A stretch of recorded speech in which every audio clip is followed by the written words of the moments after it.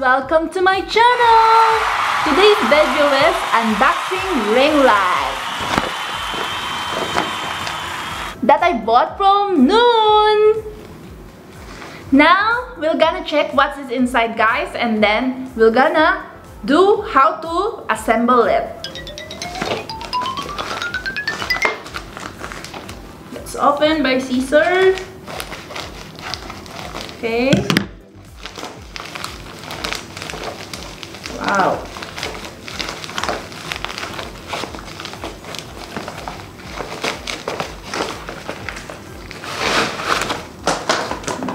Ito na po.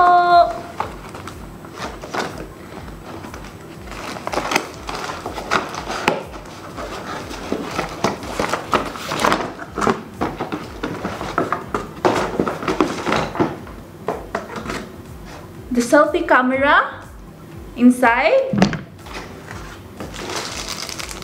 May selfie camera rin siya. Ito yung para sa camera, dalawa siya. Tapos ito para sa phone. Tama ba? Para sa cellphone? Ay, no. Para siya sa dalawa. Cellphone and camera. Cellphone and camera. Pero parang ano rin siya. Parang puro siya pang camera, guys. Dalawa lang siya. Isang tripod, tsaka yung selfie camera. And then, the LED light inside the box.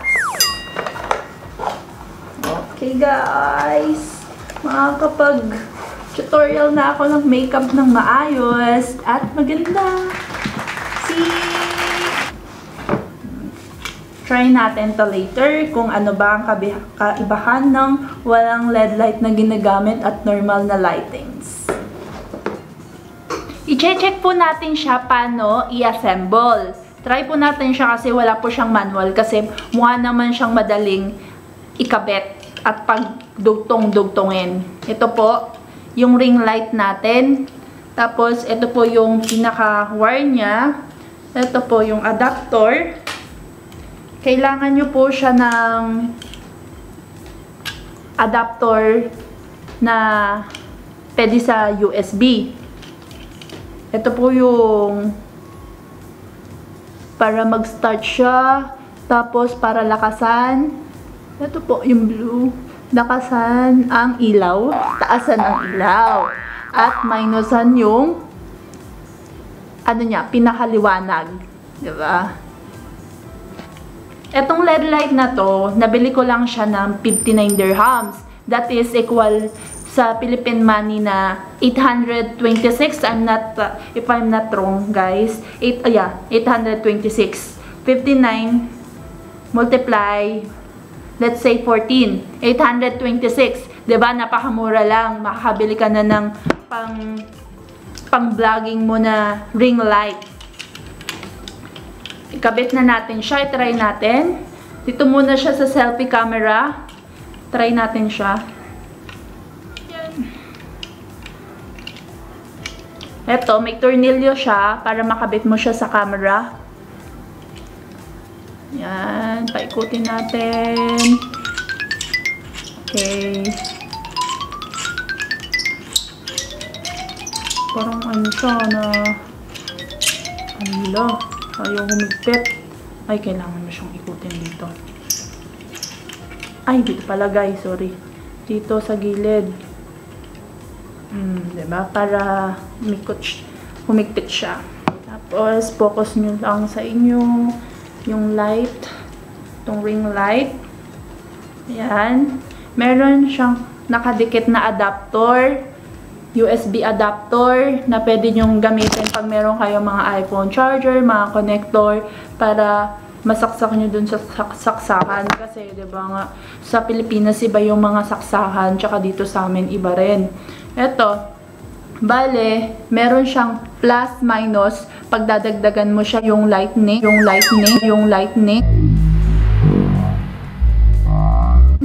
at minus. Tapos, eto, check natin itong yung parang may arrow-arrow. Hindi ko alam kung ano yon. Ito, may araw-araw. Hindi ko alam kung nakikita nyo guys eh. Yan. Yan. Hindi ko alam kung nakikita nyo siya. Tapos, ito yung power button. Okay? Yan. Ito yung kung paano siya ikabit sa camera para pang selfie. Selfie, yan. Diba? Try natin mamaya kung gaano ba yung kaganda tong selfie camera na light, ring light. Ngayon, itatry natin guys yung itong ring light pag sinaksak natin sa saksakan na natin. Diba? Ayan, sinaksak ko na siya. Umiilaw-ilaw na siya. Oh. Okay. Let's press the start. The open button. Ooh! Ooh! Diba, guys? Sobrang liwanag. Pero ma-adjustan mo naman siya, diba? Kita mo? Diba? Ma-adjustan mo naman siya. Saan na ba yung adjustan? Ito. More. Pero ito na yung pinakamataas. Pag babawasan mo siya, yan, diba? Kita naman siya. Nakikita nyo naman, kaibahan. Yan. May siya, na siya. Nabawasan na ilaw niya. Yan. Nababawasan naman siya yung ilaw. Tapos lalakasan natin. Yan. Ayan ay pinaka malakas. Ano ba itong paikot na to? Cycle na symbol. Oh, guys! Meron pala siyang yellow para mas maganda yung blend nung lightnings. Diba? Bongga. Diba? Hindi ko alam kung paano siya gamitin with camera. Pwede mo siguro siyang ganyanin. Tapos, ano ka ng camera. Kaya nakatapat sa'yo yung light. Yan. Pwede mo siyang gamitin. Ano ka ng camera, hawak ka ng camera. Diba? Ayun pala yung nun, function. Yung para siyang cycle na ganon. Na may araw na paganyan, na paganyan. Para mag-blend yung white and yellow lightnings niya. Yellow lightnings niya. Okay?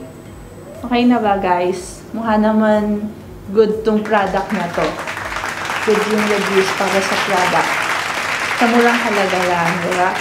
Mabili na tayo ng pang makeup tutorial para maganda ang ating beauty. Okay, next natin tong naman, tripod para dito sa ring light. Let's check the tripod for the ring light. Saksak talaga yung ginagamit kong words eh. I-connect naman natin siya doon sa tripod. Tripod na para hindi ka masyadong mahirapan pag nag-makeup tutorial. Siyempre, yung isa, ito, kailangan mo siyang hawakan. Ito, dapat pag nag-makeup tutorial ka or gumagawa ka ng video para maganda yung lightning sa'yo. That nakatayo siya. Nakatayo siyang ganyan. Ngayon, ganun din. May tornilyo rin siya. Yan, tornilyo para i-attach dito. Okay. I-attach siya. Yan. Okay. Tapos, i-ano natin siya. Harap natin. Kung makikita nyo. Ayan guys. Nakatayo na siya. Para makita nyo maayos. Ay, parang dumudulas siya. Ay, ganito pala. Meron palang pang... May pang-adjustan ba to? Ano, paano kaya to? Pang-adjustan. Ay, ganito lang pala talaga siya. Ganito guys, oh. Dapat ganito lang talaga siya. Hindi mo siya matatayo ng maayos. Ganito lang dapat. Yan. Nakalapat lang siya dapat. Okay? Try natin siya. Open. Dapat itaas natin. Luwagan natin siya dito. Para pag-ganon natin siya. Ma-slide natin. Okay? Tapos yan. Okay, ito na siya ha. Patong natin dito. Tingnan natin yung lightnings niya. Okay, open ulit natin.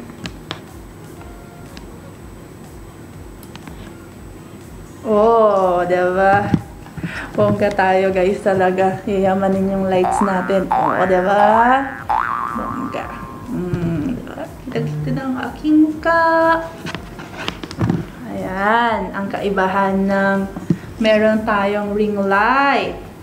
64 LED ring light nga po to with selfie camera, stick, and then yung tripod po natin. Okay. Ang kwento po talaga nitong tripod na to kanina, guys. Nako, kawawa yung driver ng nagdi-deliver. Nakatulog ako actually. Sorry sa driver na nag-deliver talaga nito. Sobrang pagod ko. Nantok ako, natulog ako, kahit nag-miss call siya. Nang nag-miss call, tumawag, yan. Hindi ko siya narinig, guys. Tinawagan ko siya kung pwede bang i-deliver. Kasi nga wala ako tomorrow dito. May work na naman ako. Yan, buti na lang mabait si Manong taga nun. Hindi na nag-delivery, diba?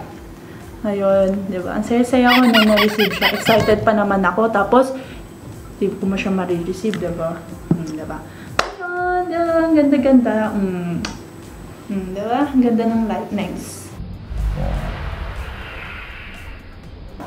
Pag may LED, ring light.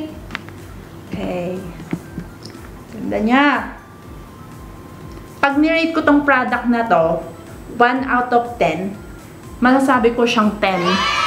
Good quality siya. Masasabi kong out of 10 siya, ay 10. Kasi nga rin, yung price niya is napaka-cheap. It's only 826 sa Pinas, tapos 59 dirhams dito, 'di ba? Pero pag nandito kayo, guys, don't convert na, 'di ba? Para hindi kayo masyadong manghinayang sa pera. Pero napaka-good quality ng product, masasabi ko. Approve tong product na to. That's all for today, guys. Thank you for watching! Diba? Na-share ko sa inyo yung new item ko at magagamit ko na naman sa pagbablog. Kaya salamat sa mga nag-like, subscribe, at comment sa channel ko. See you on my next video!